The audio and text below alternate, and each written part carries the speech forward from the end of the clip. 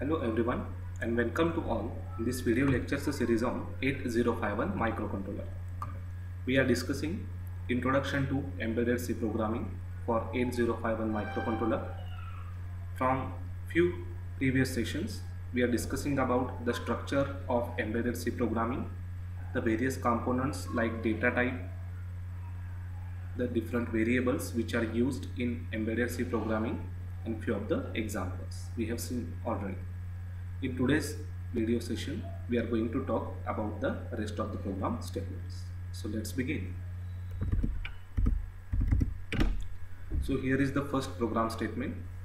Write an 8051 microcontroller C program to get data from port P0, convert received data into decimal and send digits to port P1, P2 and P3 in such a way that P1 should hold LSB, P2 should hold middle bit and P3 should hold the MSB, right? So here the things are simple and straightforward. So at basic level, right, we are utilizing all the port pin, the port P0, port P1, port P2 and port P3 in such a way that as discussed here, to get data from P0. The port P0 is going to work as input, P1, P2 and P3 are going to work as a output, right? So here whatever data that we are going to receive from port P0, we are going to store that in one of the variables. Say I am going to say the name of that variable is a X, and as the 8-bit data we are going to receive here, simple, we are going to declare its data type as an unsigned character, right? So how would be my logic? To accept the number or the data from port P0, I am going to define one variable, say that variable is my variable X. To represent the LSB bit, I am going to define the variable, say that is my D0. To deal with the middle bit, the variable D1, and to hold the MSB value, I am going to declare the third variable, that is what, D2. And all should hold the 8-bit data, and hence the data type for all these variables should be what? Unsigned character. Here as an unsigned character, right? So let's begin the discussion. One thing, right? So we can assign directly the label for the proper understanding to this port. Fine. So as discussed, from port P0 I am going to take a data, right? So for port P0 I am going to assign a label as a input. As the port P1 should hold the LSB value, I am going to assign a label as LB, that is LSB. For middle bit, I am going to define as what the okay fine, here as a MD, that is middle digit, and to hold the MSB value I am going to define the port P3 with what, the label as say MB, right? So LB LSB bit, MD middle digit and MB MSB bit. Okay, so here all these ports should work as what, input. Which one? These three. Output P1, P2 and P3. So simple, we have to write here as a 0x00, whereas for port P0 we have to write here as a 0xF. Okay, so let's begin the programming. So I'm going to define here simple, first the header file, so hash include regx51.h. okay, then just define these ports there. And we have seen, in order to define the port pin, we have to make use of define data type. So define LB P1 means the port P1 is defined with a label as a LB. Then define middle digit, that is MD port P2, and hash define MSB bit, so MB as a P3. Okay, and to take data as an input, simple, hash define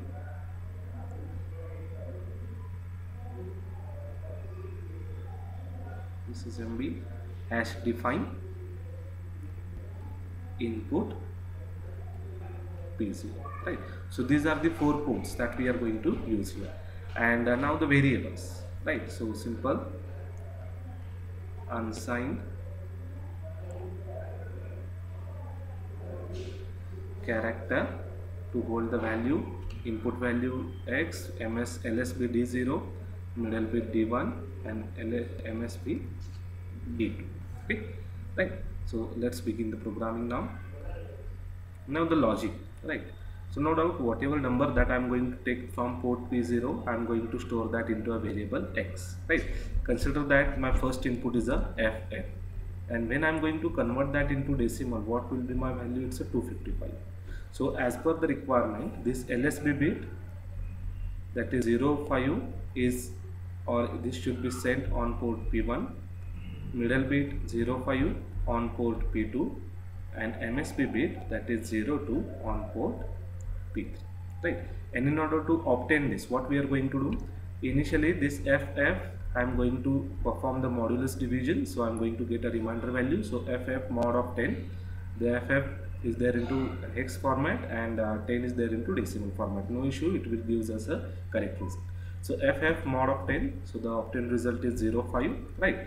Then to deal with, means what, out of these three I have extracted out the LSB. Now I am dealing with the next two. So FF divided by 10. So the moment I do this, it is a 19H, right?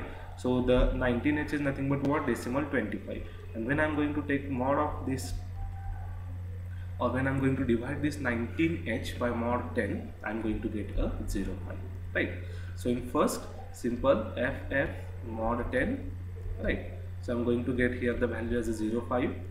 Then FF divided by 10, so I am getting here as a 19, and now this 19 mod of 10, the output result is 05, and at last 19 divided by 10, I am going to get the result as a 0.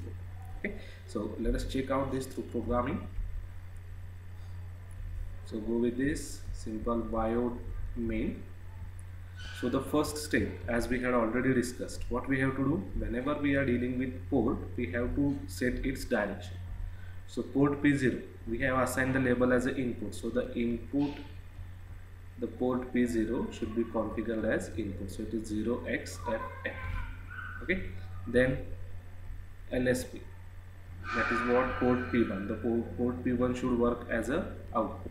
Similarly, port P2, this also should work as an output, and the MSB, that is port P3, this also worked as a output.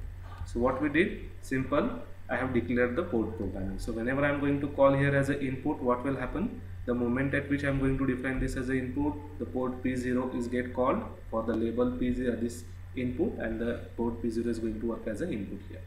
For LB, it is going to call port P1. For middle bit, middle digit P2, and for MSB P3, right? So in this way the things are going to work here. Now let's begin the logic implementation, right? So as we have to do this repetitively, I am going to define while in bracket 1, right? So first take the data as an input. So x is equal to input. So what will happen, the moment at which I am going to define here as an input, the port P0 is recalled, and the data present on port P0 is get assigned to this variable x. Okay, now consider the FF, this is my input number. So now x is going to hold a value 0xFF, right? Okay, now the next thing, just extract out the LSB bit. So D0 is equal to x mod of 10.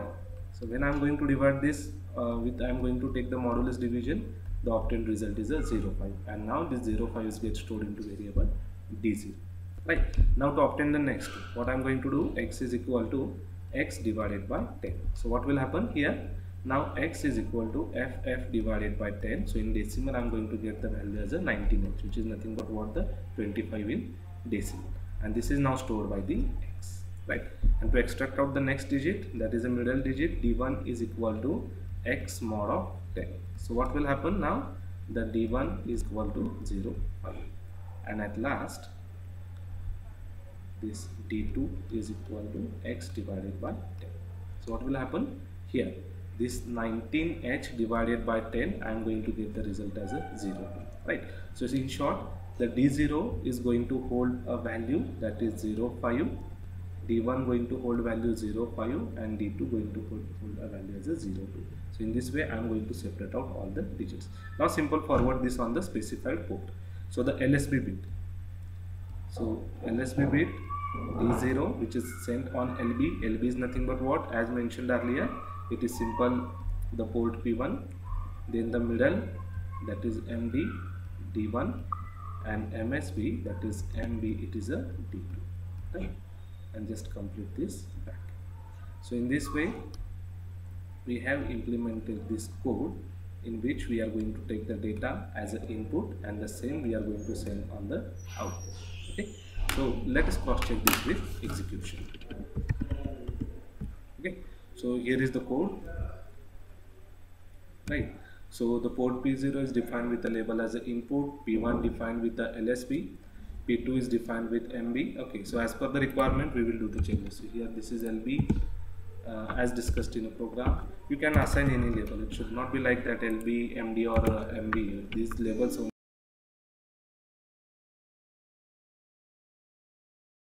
Here LB, this is MD, now it is what, the MB.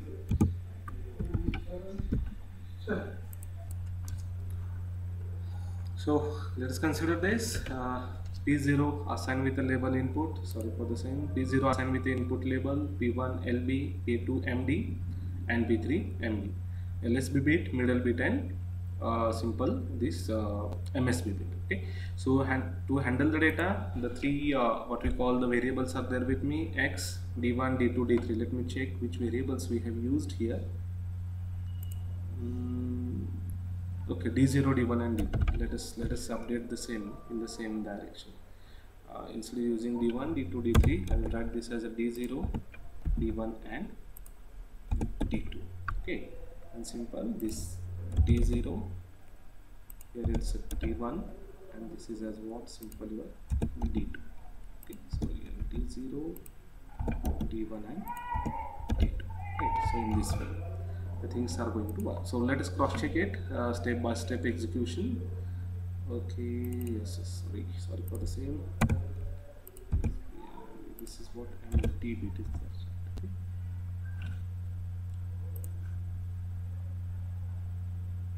Okay, so now go with the stepwise execution for this.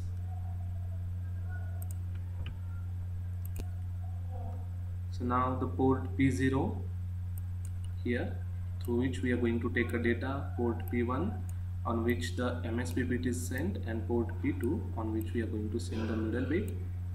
Let me arrange it properly, and the P3 which is going to deal with the MSB bit. Okay, so go with the stepwise execution. Here the P1 going to work as output, P2 going to work as output, and P3 also going to work as a output. Now while what? Here all the bits are high, right? All bits high means what? It's a FF. So first D0 mod 10. Okay, so here this B represents your D0 bit. So now the value is what? 5. Okay, and now the division result is what? 19. Okay, so just cross check here. The D0 bit is forwarded on port P1. So the moment at which I am going to forward it on port P1, the P1 is going to hold a value 05H here. Okay, so 05, so which is nothing but what? The LSB. Then next 05, the next 0, right? So FF, when I am going to convert that into decimal, I am going to get a value as what? 255. Say 2, this middle bit is 5, and this is what again? 5. So in this way the things are going to work. This program is going to work. Okay, let us cross check some different value. Let me open the calculator to do some conversion here.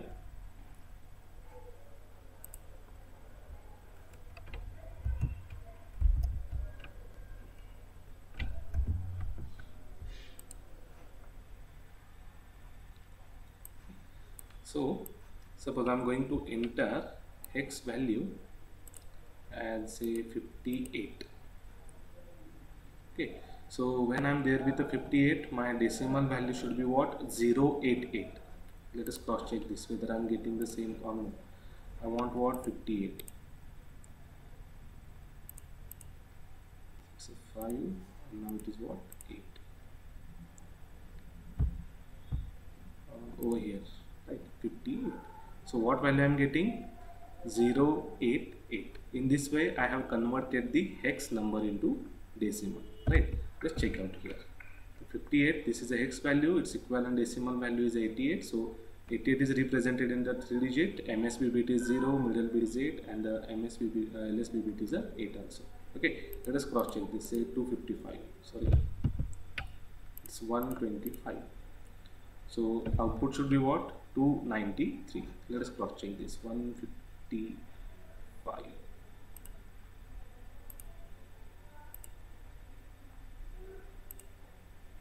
Sorry, 125. It's there with the 125, right? So corresponding to 125, what will be the value? Let's consider some. Okay, sorry. Decimal I'm going to put here. So 7D. When I'm going to put the input as a 7D,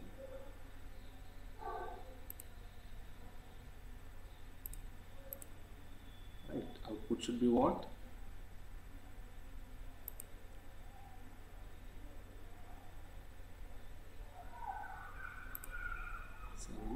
The output should be what? 125. 125. So these are my digits. So in this way, we can simple convert any decimal, sorry, hex number into decimal. And when I want to convert that into ASCII, equivalent ASCII value, simple add 30H in each of these digits. So directly I am going to get what the simple the ASCII, which is then need to be forward to the LCD when we are going to discuss about the LCD. In coming video session, we are going to talk about the LCD interfacing with 8051 microcontroller. There it is necessary to send the ASCII value of each of the digits.